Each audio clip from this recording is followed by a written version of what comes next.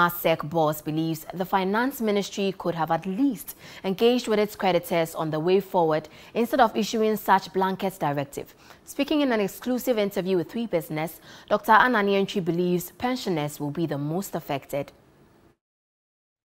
I personally have a problem when individuals are roped without any conditions at all. So, for example, an individual, and I always talk about pensioners, they've worked their whole life, make a savings, and they have gotten something together and put it in government bonds. And now these people are going to suffer. That is the worrying situation that I have always been talking about, that once you hit the individuals, that is a major problem than even corporates.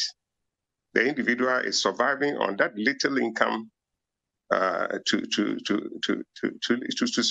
on that little income. And if that is going to go off completely, like 2023, you are not going to get anything on your investment. That is huge. I wouldn't have a problem if the maturity is extended. If the maturity period is extended, fine, to give government the chance to pay. Interest is reduced. I have suggested that you can increase your interest rates that you are paying to bondholders to some level.